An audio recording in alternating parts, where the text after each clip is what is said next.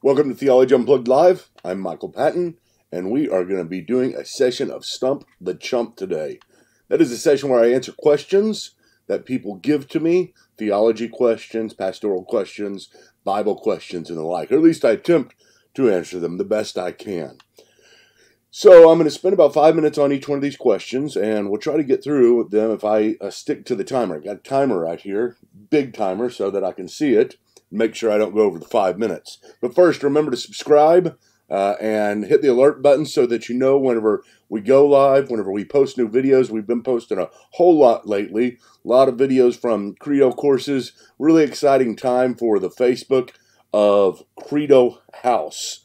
Or excuse me, the YouTube of Credo House. So make sure you subscribe to it, tell your friends, and let's get this thing rolling. Maybe pretty soon here we'll get enough of you guys together, get enough stuff going on to where we can start a new Credo House again. That is one of my goals, is to have the Credo House coffee shop like we had it before, and get that back. So let's start with the first question. Got all my questions right here. And I think I'm going to start with this one because it's very relevant. I just had to talk to my daughter about this. And this is, how do I get rid of my paralyzing anxiety? So start. How do you get rid of your paralyzing anxiety? Well, I might throw this back at you. How do I get rid of my paralyzing anxiety? Because I have it. I'm a very anxious person. I'm not as anxious as I used to be. I've had to deal with it for a long time. Those of you who have had to deal with it, we've all got methods to deal with it.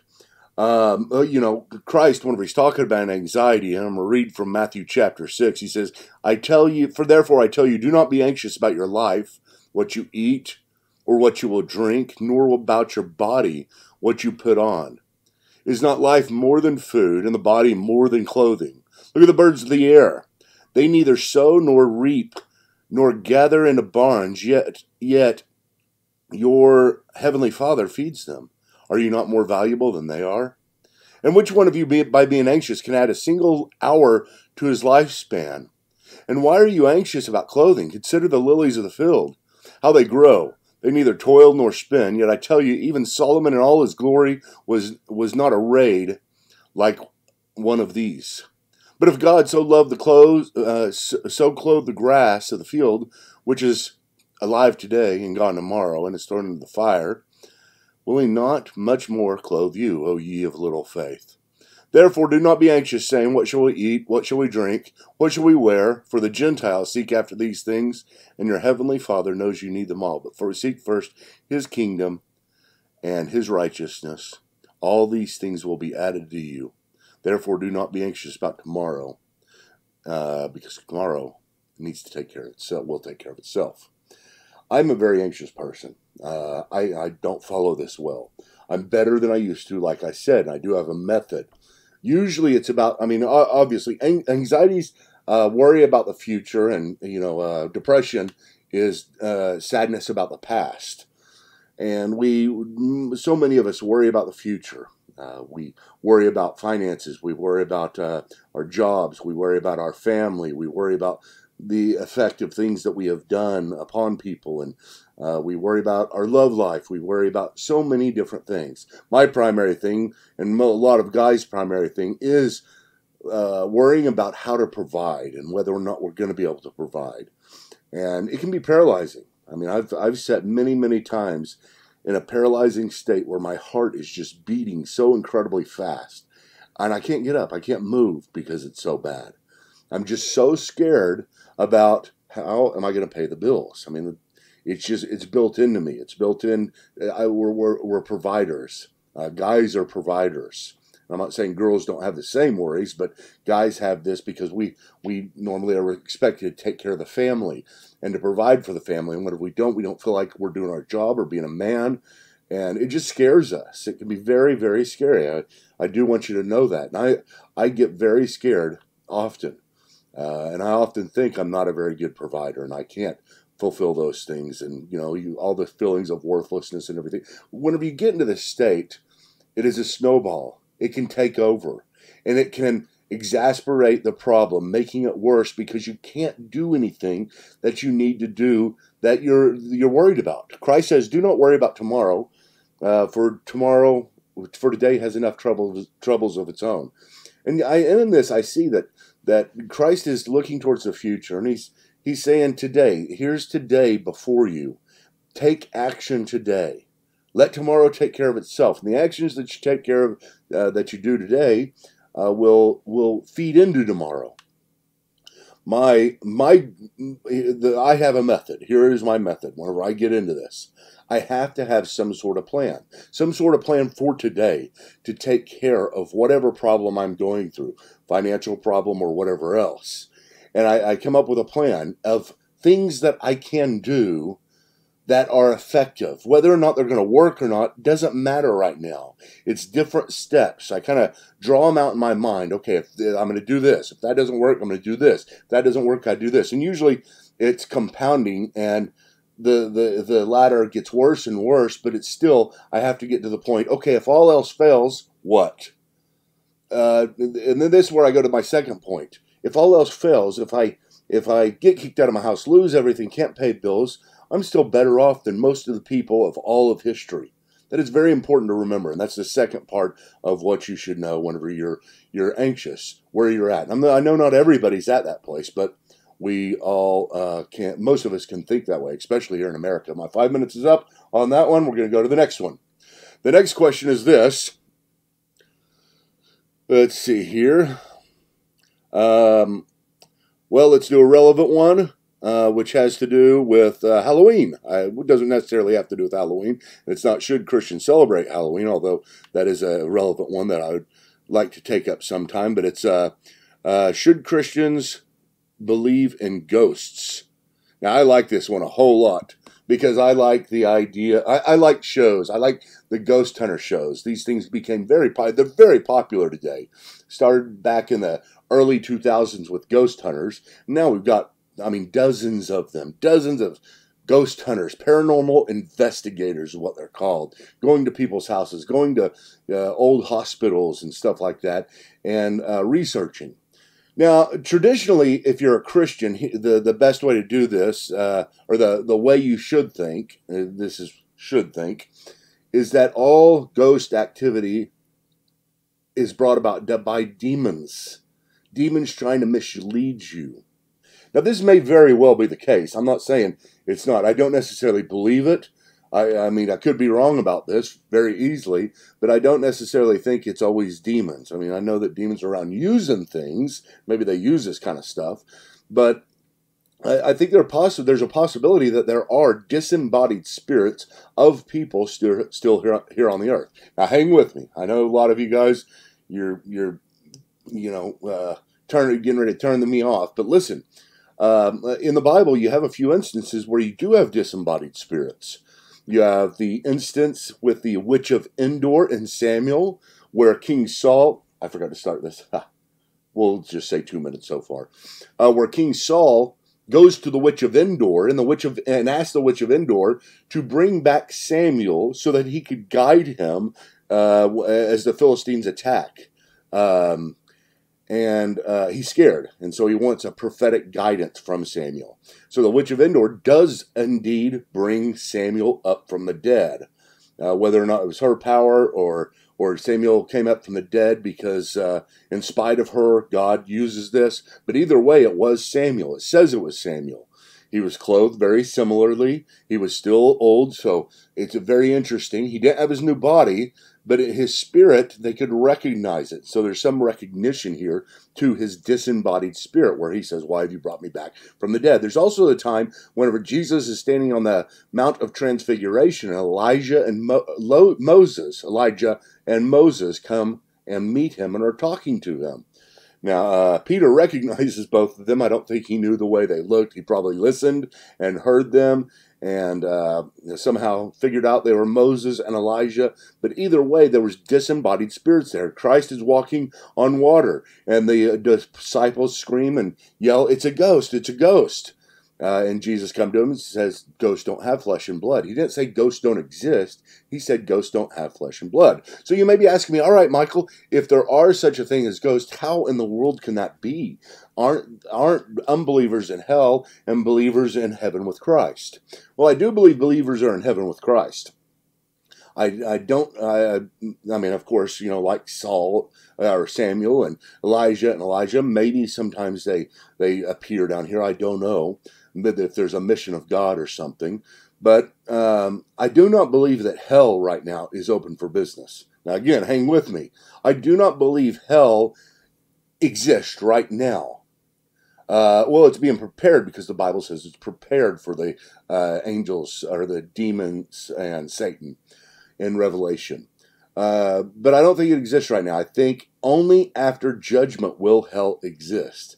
You got to understand, God does not judge people until they're in their full bodies, until the resurrection. The judgment doesn't happen individually as people die. He judges them and then they go to hell. And I think God's justice requires that they be judged first. It's kind of like maybe hell is that their ghost being here on earth is that they are out on bail, waiting for their arraignment, for their judgment. And you may say, wait a minute, Michael, aren't people in the rich man and Lazarus, doesn't that show that hell exists? No, it doesn't, because the rich man and Lazarus is not meant to walk on all four legs and give us a timetable. I think it's a general, large understanding of what happened at the end to the rich man and to Lazarus, not necessarily what happens immediately. So I do not think hell is open for business. Maybe there are unbelievers here on earth, but whenever you're talking about children, that's where I have a problem. There's a lot of times you see these children that show up as ghosts in all these shows, and I don't think there can be children ghosts, because I believe that children automatically go to heaven. And I am out of time with this one, but we'll leave it at that. Maybe we can do follow-up later on. Okay, next question. Let's see here. Should Christians watch Game of Thrones? I hear that quite a bit too. Simply because you have this is so popular today. So many people are watching. I don't know how many it is. I think it's like 20 million people were watching Game of Thrones, or maybe 10 million people. Still a lot of people that are watching Game of Thrones. And you hear Christians talk about it as well. Sometimes you hear Christians condemning it. And I think it's a matter of conscience. There's nothing in the Bible that says yes or no. What I do whenever it comes to entertainment, and I have a link to this, and I also have a link to the Ghost one and the ones that follow. Shoot, I forgot to start this again. I am too new to this, but I have some links down in the description for you that have articles that I wrote about each one of these. But I use this this analogy of accessibility. And whenever you're talking about movies and the things that they show, what the things that are bad in the movie, they say, do you watch it? Can you watch it? And I say, well, maybe. I mean, yeah, maybe you can watch things that are bad, cussing and things that maybe most people try to stay away from in R-rated movies. The Bible, if it were turned into a movie, a real movie, would be R-rated. And it describes many things that are, terrible and sickening and evil and embarrassing. That's one of the things I love about it so much. It doesn't hold back on displaying the genuineness of the failures of the past and the sinfulness of people. Now, when we're watching it for entertainment, you got to understand entertainment was made by God. The entertainment is not evil. It drives me crazy whenever Christians believe that we're supposed to be sulking all the time. We can't laugh. We can't make jokes. We can't have fun. We can't be entertained. Even at church, sometimes people say, church should not be about entertainment, just should be about learning. And I say, wait a minute, why can't you combine the two? I mean, isn't that very effective? Didn't God create it in such a way? So I think that you got to look at it in such a way of, what is the sin and how is it being promoted? Number one, you got to ask, is it accessible? Is this sin accessible? Like, for instance, whenever we're talking about, and we're going way back in time here, but the Harry Potter series. I remember whenever that came out, and there were groups of Christians going around to churches trying to get a voice, get time at that church to be able to speak against Harry Potter. And I thought, well, that's silly. Why would you want to talk against some, magic movie show type series or something? They say, well, because it promotes witchcraft. It promotes that, and that is evil. And, I look at that and I say, wait a minute. I mean, Does it really? I mean, is it promoting witchcraft? And, since it came out, it's been many years, a decade or so. How many people have you seen that have become warlocks and witches because of that?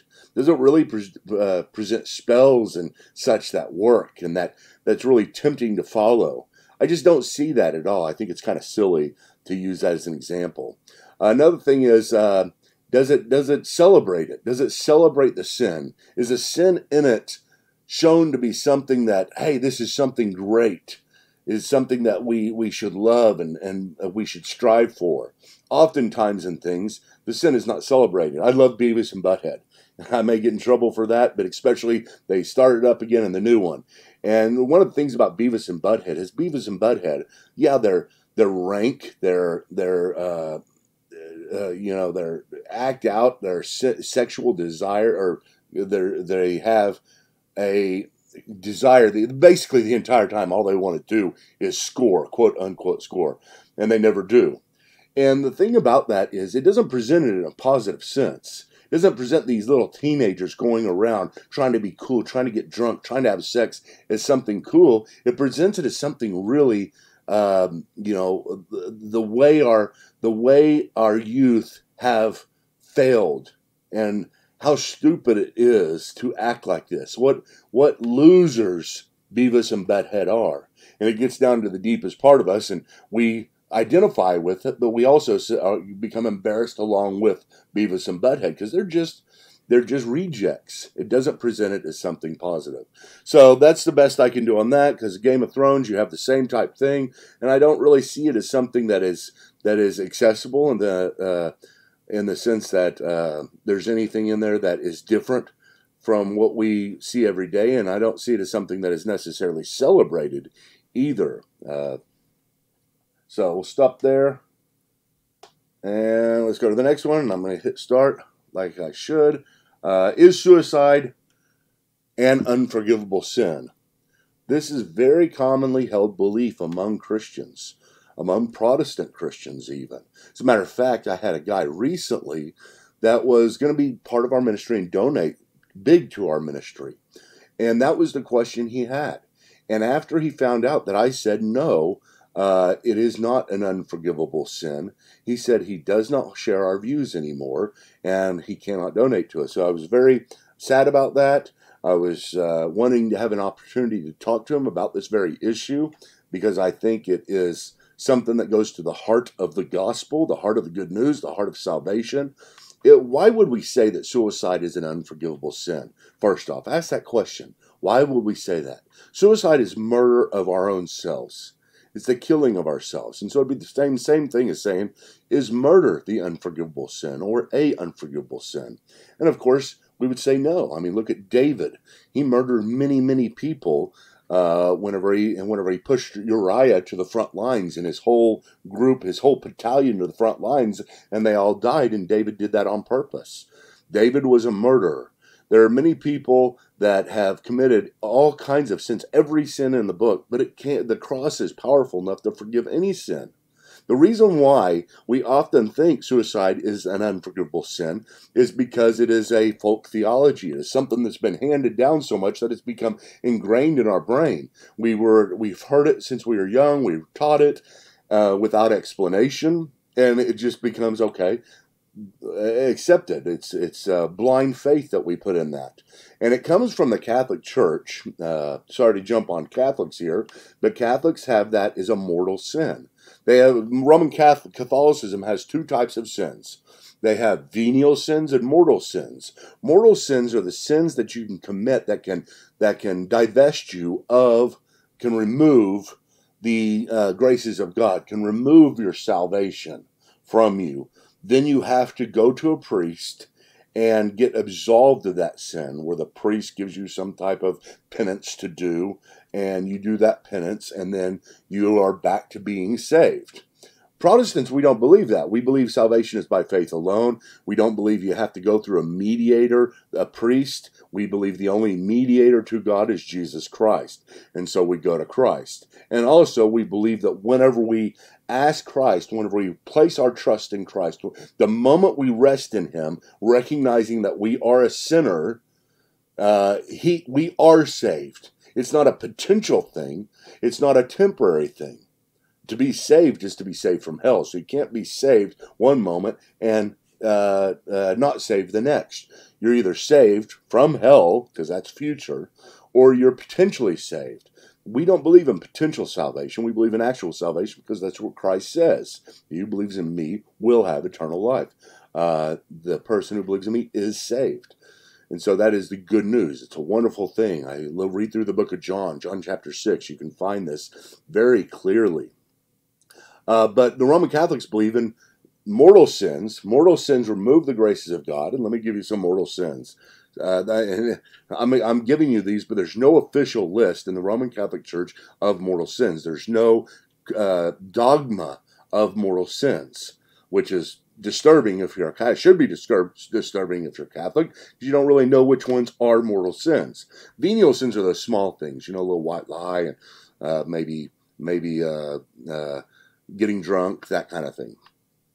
But mortal sins like murder, adultery, the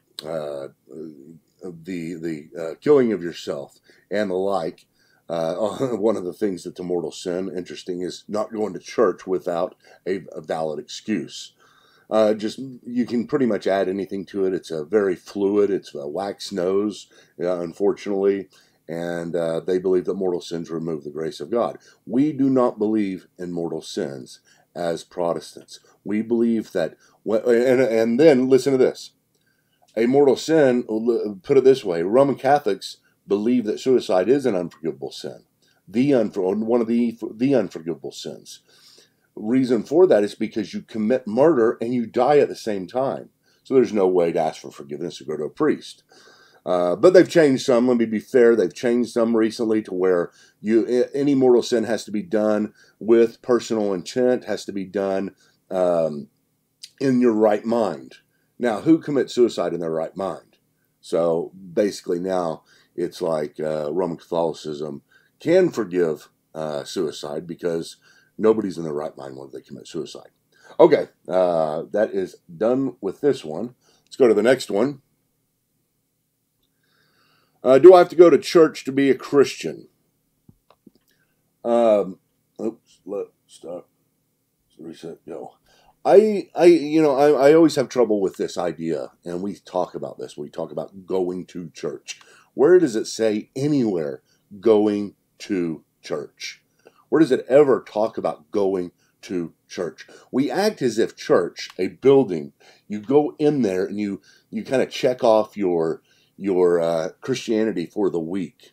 And if you go to church, it's just something that you can say contributes to your salvation, or it evidences your salvation, going to church. I don't think church is something that you go to. I think church is something that you do.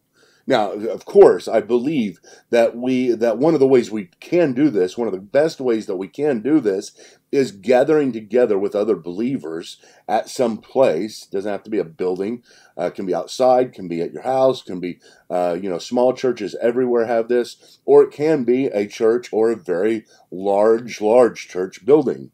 It can be online even. I think that qualifies. I do have some problems with the online thing, but that's not for today. At least it does accomplish some of what we're trying to do when we talk about church. In Hebrews, it says, do not neglect the gathering together of believers. In 1 John, it talks about loving our brothers.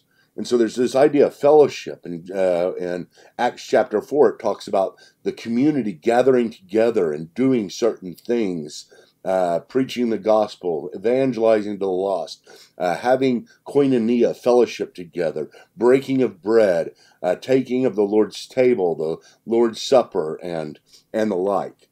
And they were doing all these things together. And so there's a community gathering.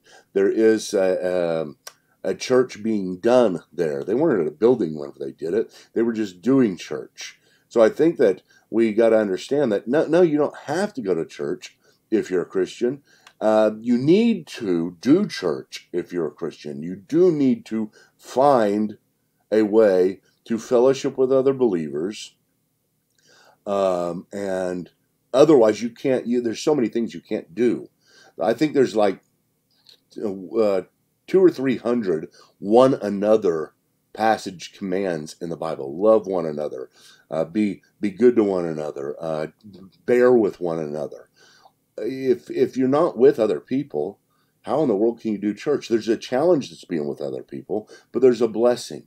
And you exercise your gifts with other people. You're able to edify other people. They are able to edify you. Yes, it's hard. Yes, it's frustrating sometimes. And yes, there are problems with a lot of churches that, see church as something that qualifies them for heaven, that they become somebody different whenever they walk through the doors of the church, where they put on the masks that are their church masks, their Christian masks, and they're no longer who they were throughout the rest of the week. Those are unfortunate things, and the church needs to work on that quite a bit. I think it's one of the biggest problems in the church today is we don't really know how to be authentic. We don't really know how to be ourselves. And if we're not gathering together and being ourselves, then we're not really fulfilling the goal of gathering together with other believers. We're neglecting that. And so we need to do the best we can to be transparent and find ways to be real with each other, to be who we are. There's no way other people can help you or you can help somebody else if you're not real, if you're not transparent. Yes, it's embarrassing sometimes. Yes, it's hard sometimes. But let me tell you something. Every one of us have significant problems. We are broken people. The church is a hospital that we go to. And you don't get embarrassed at hospitals whenever you're going room to room and you see people in there broken. That's just the way we are. We're spiritually broken all together, and we're helping each other. You can't really go through this alone. People who get sick, have cancer, have broken legs, whatever, they don't go through this alone. They have to go someplace where they get help. And you are broken. I am broken. We are in the midst of fixing each other, becoming what we need to be. But we still remain broken this entire time while we are here on the earth until we reach heaven. So, yes, you should go to church. What happens if you don't ever go to church? Are you still a Christian? I'd say, sure, you can still be a Christian, of course, because that's between you and Christ. That's the gospel. That is the forgiveness of sins. If you have eternal life, you have eternal life. It's not you have eternal life if you do all these things. But hopefully, if you're a Christian and you're following the Lord, we want to obey the Lord, and we want to love other people and love the brethren in the church.